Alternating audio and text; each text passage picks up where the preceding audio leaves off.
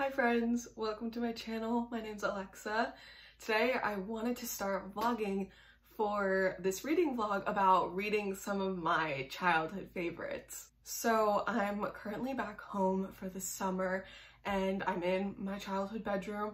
And when I traveled back here, I didn't bring any books that I wanted to read with me because I knew I was going to accumulate books while I was here and I just didn't want to have extra books to like bring back home with me. So when I was looking through my shelves, I got this idea to read some of my childhood favorites. They're more like my teen favorites, like my early teenager favorites, if you know what I mean. So I thought this could be fun, especially because a lot of these books I haven't read in years and I remember loving them, but I just can't even remember most of their basic plot. So the books I'm going to be reading for this video are Everything Leads to You by Nina LaCour. This book I read, I think, my junior year of high school, so not that young and not that long ago. But I remember really loving this book. I picked it up when I was looking for like a book with queer rep, and I really liked this book as far as I can remember. I started reading it yesterday and I'm up to page 77. This book is essentially about this girl, Emmy. She's a senior in high school. She's about to graduate and she's like a set designer intern, sort of. And she just recently broke up with her girlfriend who also works on set with her, and she also works on set with her best friend, Charlotte, and so this basically follows her just everyday life. And it also starts to follow this mystery that is happening that gets uncovered during the length of this book, which is that she goes to like this old celebrity's house to find set pieces. It's just like something you can do, just like go to garage sales and go to like celebrities who've passed away, their like houses, and look through their stuff and find like set pieces. So she goes to this one celebrity's house and her and her best friend end up finding this letter that he wanted to send to someone before he died, but he obviously didn't. And so they're kind of just trying to figure out who this letter belongs to, and they're trying to reach out to them and try to get it to them. And that's where I'm at so far in the book. The next book I'm gonna read is Aristotle and Dante, Discover the Secrets of the Universe. I'm really excited to reread this one because I read this one a lot younger than when I read Everything Leads to You. I think I read this when I was like 13-ish, so I really don't remember a lot of this, but I remember really liking it, and I know there's like a sequel book coming out. This is the perfect time to read it and just like refresh my memory. So I'm really excited for this one. Anyway, I am going to read some more of Everything Leads to You and I'll let you guys know how it goes. I really like this so far. I remember a lot of its like basic premise because this one was the one I've read most recently. And it's honestly just like so fun, like the atmosphere of like being in Hollywood and working on movies. And I know towards the middle and like end of this book, another romance sparks up. So I'm really excited to see where this keeps going.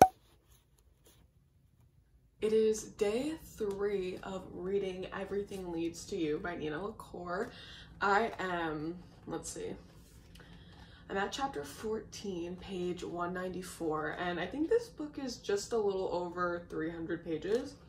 I sort of really want to finish this today. I don't know if that'll be possible, but if I don't finish it, I hope to get really close up until the end and then finish it tomorrow. It's honestly turning out to be a really fast-paced read. I forgot a big kind of chunk of what happened, or at least like the buildup of this relationship that's happening towards the middle of the book. I honestly forgot so much of it and like so much of the context surrounding it, like completely, so it's practically brand new to me. And I checked my old Goodreads review and I originally gave this 3 stars, so I'm interested to see if I change my mind a little bit or if I don't. I don't remember exactly how it ends either. We've actually gotten to a point where our main character, Emmy, is working on a different film that she got like recruited for, and this girl who, it's kind of complicated how she makes her way into this story, but this girl, Ava, becomes a really important character, and she becomes a part of the film in some sort of way. So it's just really interesting and really cool. I really like it. I also appreciate that this is a YA book, but it really feels like they're teenagers and they're like older teenagers, and it's not straying away from mature themes. It's not necessarily anything like super, I don't know, graphic or extreme, but it's just like, I just feel like it's mentioning things that are real to teenagers and make sense in this context. I'm really enjoying the juxtaposition of our one character kind of dealing with her sexuality in like a super supportive and casual way, and our other character sort of experiencing this totally different reaction and complete homophobia. So I think that's really interesting that this book touches on both of those experiences. I really like our main character. All the characters are super likable, and it's a pretty small cast of characters, so that always makes it easier for me. Hopefully I can get a little bit more through it today, if not finish it. So yeah, we'll see. I'll keep y'all updated.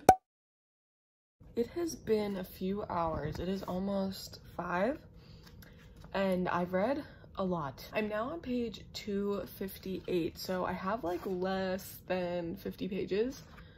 So I'm feeling good. I'm feeling good about my progress. I like that this book pretty much just has like a really consistent positive storyline. Like obviously there's a lot of parts where it's I don't know, the characters are like going through it a little bit, but for the most part, like everything's just working out for these characters. So I'm not like sitting around like being anxious, like wondering what's gonna happen or like thinking that something bad's gonna happen. It's just like a really easy read. I took a break to eat some lunch. I watched Noel Gallagher's reading vlog while I was eating, and I've been thinking about like just doing something other than reading. Like I've been just journaling a lot lately, and I've been doing tarot and stuff. Just really trying to like focus on more like self-care type things, and just like trying to take care of myself and do activities that I just enjoy to do in my free time and not beat myself up about it. So yeah, I hope I finish this today. I have really high hopes. It is the next day, and I did finish Everything Leads to You, but I did want to talk a little bit about this, what I liked, what I rated it. So I ended up rating this originally 3 stars, like I said, but I ended up rating this 3.5 stars this time, and I rounded it up to 4. I mostly did that just because I thought it was such a fast-paced, easy read. I really liked a lot of the story. I liked the ending. I thought it was really sweet. I really liked the found family trope in this book. I really liked all of the characters as well, and there's a bit of mystery in this book that definitely is compelling. I wouldn't say it's a mystery novel whatsoever, but there is just like a bit of putting pieces together that is happening during this book. I will say trigger warning for substance abuse and death because of an overdose. That is something they talk about a lot towards the end of this book. But overall, I thought it was a pretty sweet book. I thought it was all really cohesive, and it was a nice, like, easy story to get through. I gave it a 3.5 only because I feel like it's not that memorable of a story. But I still really enjoyed it and enjoyed my time reading it, so I did bump it up to a 4. I feel like it definitely is a well-written book. Now that I'm finished with this, I'm going to move on to Aristotle and Dante Discover the Secrets of the Universe. I'm really excited to read this one because it's been a while. I remember I actually did rate this 3 stars as well, which might be ironic, the fact that I'm calling this like my favorites from my childhood, because both of these I rated 3 stars, but I think I was just such a different kind of book rater than I am now. Like, I was just a little more stingy. I remember really loving this one and like having discussions with my friends about it who have read it too and really liking this, but I do remember there were some aspects that I didn't love, so I think that's why I bumped it down to a 3 at the time. I think I'm gonna like this one a lot, and I feel like this is a really great book to read in the summer. I'm excited for this one. I'm gonna start reading it now.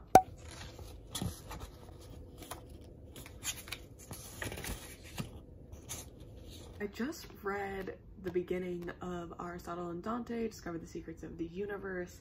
I'm up to page, let's see, 56. This like section that just began called Sparrows Falling from the Sky. I really appreciate the fact that they're really short chapters. I love when books have short chapters. So far, I'm really liking the writing style. I really like the characters. I like how both of them are really different, but they just get along so perfectly. I'm really favoring Dante. I just feel like he's so interesting. If you don't know what this book's about, it's about these two boys, Aristotle and Dante, who are both kind of just like loners that don't really have friends. They're both just like kind of outsiders, and then they end up becoming friends, and eventually the friendship develops into something more. They both come from such different households. They really do just bond to being kind to one another, and they're both Mexican, so they bond over that. It's just a really good read so far. I'm really enjoying it,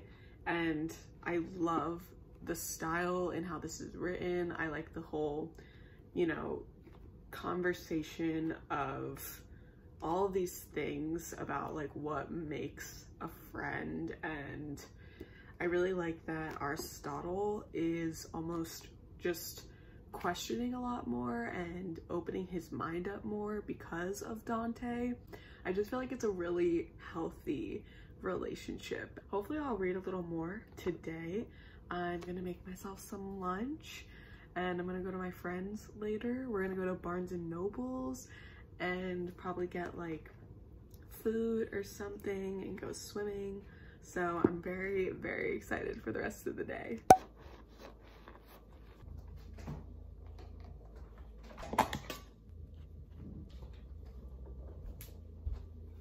Good morning, guys. It is a few days later.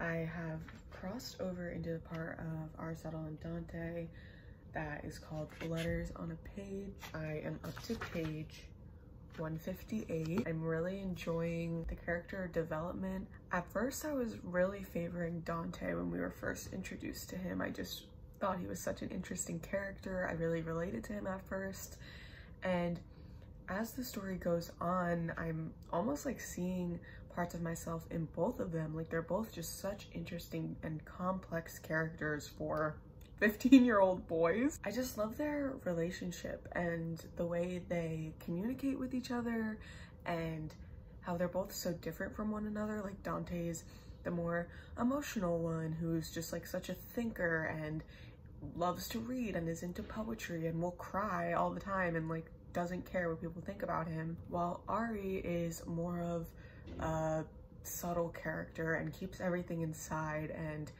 all his feelings are like to him really minimized. And so I think it's really interesting how this author has really formed these characters. I feel like as much as the plot is interesting and important, the characters just stand out so much more. Their friendship is, you know, just really subtly turning into something more, and how they get along is just like on this level that they can't even really explain to one another. They can't even really understand like how their love for one another is forming, because it's just so natural to them. A lot of the plot I just like totally forgot about, and so it's honestly making for like such a fun read, because it's literally like I'm reading it for the first time all over again. So I'm gonna read some more today. I'll let you know how it goes. I don't have anything else to do today, so hello, let me move him.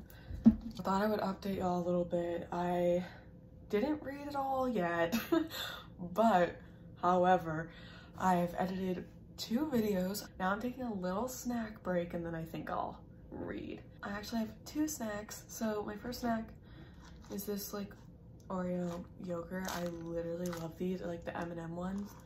So good, so good. Big fan, big fan. I also have this cupcake. My brother is in like 6th grade, so he had like a party at school, you know, like how you used to have parties at school, and he brought back cupcakes. So I'm taking full advantage of it and eating lots of cupcakes, as I should. I might go get pizza with my friend. We were gonna hang out today, but then she was kind of feeling not up to it, so I was like, you know, all good, chill, hang out, take care of yourself. But she was like, maybe we can go get pizza in a little bit, so we might do that, which would be very fun and exciting. So yeah, I'm gonna eat my snacks and then hopefully I'll read. I really want to do that, so that'd be good if I did that at some point. Exciting news, friends. I finally crossed over into the section called Remember the Rain, and I'm really excited because now the school year's over, where Dante like moved away for the school year, but he's coming back for the summer, and now it's summertime all over again, and I'm really excited. I also wanted to shout out this bookmark. I got it from Sabine, from Sabine's Book Nook here on YouTube. Also says Sabine's Book Nook on it, and it's just so cute and adorable, and I realized I've never talked about it at any point, and I'm just in love with it. She designed it and it's so beautiful, and I love it so much. I adore it. But yes, I am very excited. I'm gonna start reading this section now. I just read up to the point, All the Secrets of the Universe, and wow, I really loved this last section. Like, I just really love the family dynamics of both of these boys' family. Like, it's just so complex and rich and interesting. I feel like this last section was just like so beautiful. It really gets into just the idea of families and parents hiding things, or, you know, keeping things from their kids to protect them, and not really knowing what is always the right thing to do when it comes to protecting their kids and telling the truth, like what lines they want to cross and whatnot. It really touched a lot upon that, and this last section talked a lot about just these struggles that Ari's been having this entire time with his parents, with his family, and just like bringing those problems to the forefront in a really healthy way. I also love just like the fact that now Ari knows that Dante likes boys, and it's just like totally not a big deal to him. Like, it's just so casual, and it's casual, but it's still like talked about. It's not like, I don't know, it's not brushed to the side.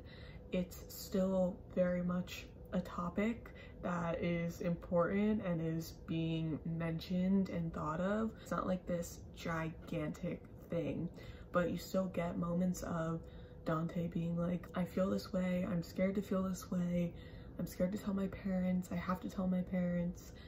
And Ari just being there and just being supportive and just like being a good friend. Like, it's just so wholesome, and it's just so good, and I just feel like it's really building up to this ending, and I'm so excited to see how it ends. I'm just super excited to get to this part, so who knows, maybe I'll finish this today. Hi, just me crying. Let's have a talk. Okay, I just finished Aristotle and Dante Discover the Secrets of the Universe like 6 seconds ago, and I'm crying. Love that for me. I don't know what part of my like 13, 14-year-old self didn't like this book. Like, I liked it. I liked it, but I remember like feeling like 3-starry about it, and oh my god, I don't feel that way at all anymore. I don't feel that way at all. The ending of this book just got me so emotional. The message of like friendship and love and just like discovering yourself and like coming of age. Like it was just so beautiful. Like it was just so good. I just really enjoyed the entire time I was reading this book. It was just such a good experience. There was one little part that I didn't love, and I remember not liking this part the first time around, and I won't mention explicitly what it is, but it's towards the end where Ari's parents kind of sit him down and tell him something, and I think I just didn't like that because of the same reason I didn't really love it this time around.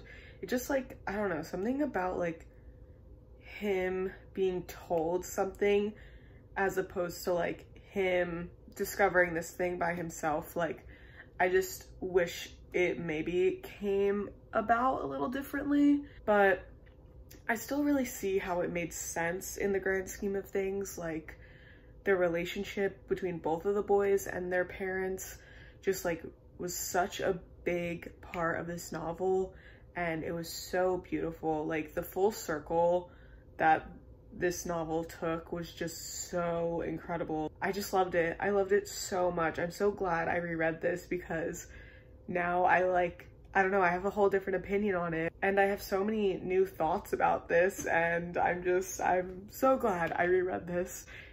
I'm speechless. That's really that. I feel like, I don't know what I'm gonna rate this. I feel like it's either gonna be 4.5 or 5. Like I just enjoyed myself the entire time. So beautiful. Loved the writing. Just everything about it was stunning. Limb from limb, head to toe. Limb from limb, head to toe. How many